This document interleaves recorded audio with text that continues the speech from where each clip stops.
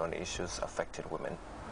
I've seen that women are key partners in any development. And for any development to be sustainable, if you left out women, I doubt it will be sustainable. There's always a gap. Yes.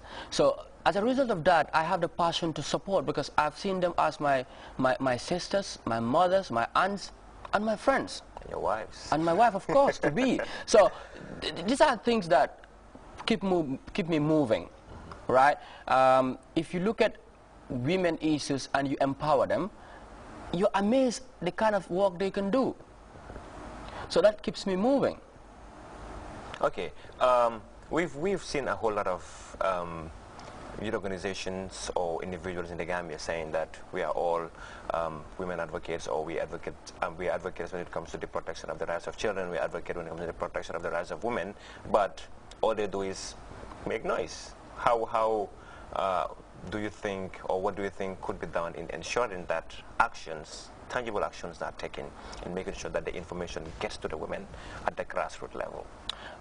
We must practically involve women in whatever we are doing. I belong to a whole lot of organizations, and one organization that is very unique in the way they do things is Think Young Women. I've been part of the founding members of this organization that is women-led, young women taking the lead, building the leadership capacity of young women, supporting them to build their confidence, empowering them and all that not. Using different forms. That is one practical way of involving women. We cannot say women empowerment, women leadership when we did not give them the space.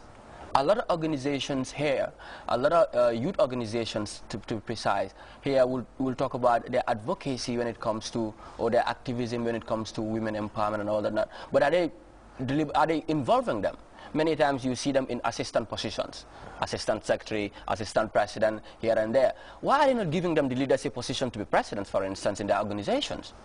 And this is the gap that I think Young Women came to close, right? And we also need to meet the young people to learn from their stories, right? We having a campaign that we started some time ago, and part of the campaign is to involve young men to be able to address the issue of violence against women and other women rights issues, right? We started first with some media outreaches to talk to people, media programs. We also organized for the first time, Young Men Forum. Young Men Forum? Yes. Perhaps you'd like to throw more light on that. Yes. The Young Men Forum was an activity that University of the Gambia Students Union, Think Young Women, and the Youth Action Movement decided to come together to bring young men in particular, for them to talk about violence against women. Why do they think men perpetuate violence against women? What solutions can we come up with to address the issue? And also learn from the young girl that is being violated. Learn from her story. So you'll be able to relate, because you then know the reality. It's not like a storytelling, but somebody who is either being raped, somebody who is being abused at school or office or somewhere else. So they learn from their stories. That is what we do. And we don't want to stop the campaign there. We want to go beyond that level, right? After the Young Men Forum, we want to also go on what we call the bike. Bike? Yes. As in yes. bike. You get a cycle, and you will bike from one end of the Gambia to the other end, from Carton to Koina, going from one major community to another, letting them know that violence against women it's not something that's supposed to be done. How can we prevent it? You get to young men and listen to their solution as to how we can solve it, because we're the men who are involved, we're the ones who do it. So what solutions can we come up with? Right? And we also gather signatures, whereas they will commit not to perpetuate violence against women and girls. Signing petitions? Petitions. And this we intend to bring it to the National Assembly and give it to them to say, we'll want you to put up more strict laws to be able to address these issues of violence. But like, don't you think that the Women's Act is enough? Yes, the Women's Act is a good instrument, but we need other laws to be in place. For instance, laws on gender-based violence, specifically. GBVs. Yes. You know, when we have that, there are other issues that are not being addressed in the Women's Bill that could be addressed by that. Okay. Yeah. I think that's indeed a very, very good initiative. But talking about campaigns, there is one that Think Young Women, as well as you know, is this coming to embark on. Perhaps you'd just like to tell us what particular campaign this one really is and what it entails.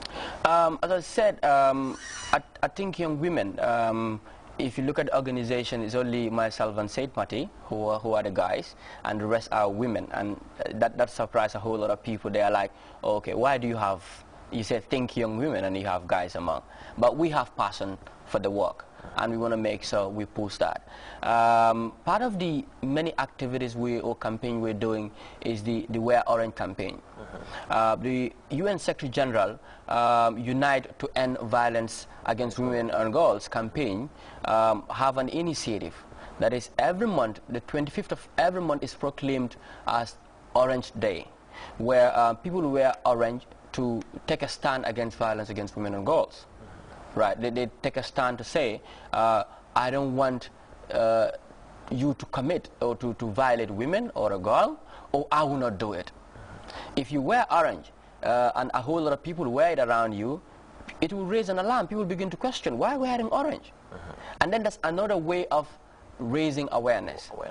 And this have started since July last year. Is that the reason why you're wearing orange today? Yes, most definitely, because I want to talk about the Orange Day, so I decided to wear orange, and I've promised that from July up to March, when the CSW will be held, I'll be wearing orange every 25th. It started in July last year, 2012, and every month, 25th of the month, people wear orange. But how known is that? Because to be very much honest with you, this is an entirely new initiative to me. Yes, a lot of people don't know it. I've tried at my own level and of course with my colleagues to raise awareness. That's why today we're on the Changemaker Show, to let people know about it. Many times when it is a week before the event, I send emails out. You know, I write on Facebook, I write on other social medias to let people know that they need to wear orange. On the 25th. On the 25th of every month. And this is why we're here today. We want to let people know that 25th of January is coming. We need to wear orange. We need to brand our organizations or our office complex orange. You know, let us wear orange and we will come around. Personally, myself, I'll go to some key institutions, particularly those who are looking at gender issues or women rights issues. I'll go to their office and see whether they embrace this day, whether they you know, and we'll take the photos and share with the campaign, that's the Unite to End Violence Against Women campaign. You know, we'll share with them at the global level. I know there are certain institutions, there's no need to go there because they are orange every day. Yeah. Okay. This is an issue that I always like talking about. You can never talk about violence against women without talking about the abuse that they face themselves, and key among them is the issue of rape. But in recent years, we've seen an increase in rape cases in the Gambia, especially within the Greater Banjul and the upcountry. And when you talk about rape, people say that you're not supposed to blame the victim. It's never the fault of the victim. But most people tend to sway away from that and say that the victims have to be blamed because of the way that they dress, the dress code. So perhaps you'd just like to share your thoughts on the issue of rape, linking it to dress code. Firstly, dress code, there is no dress code that is wrong, Ablai. Seriously? Yes. It's about where you wear it. But like, how would you feel if you see a girl wearing a bikini and walking in the streets? Well, that is where the wrong dress code comes in. Great. Because bikinis are not meant for people to wear and walk on this, around and all of that. Right? Okay. The other thing is, we cannot use that as any reason. Right? We cannot use dress code to say that is the reason why we are doing this. You follow newspapers, you follow the news. You know exactly that most of the people who are being raped sometimes are even under 10 years. Definitely true. So you cannot tell those people this because of their dress code. So then what would you say is the factor or the reason behind we having a whole lot of rape cases in the Gambia recently? I think people are, I don't know what word would I best use. Would you want to say that there are some people that just can't control their emotions? Yes, To be precise, that is what I would say. I think people don't control their emotions, or they don't want to control their emotions, right? And then you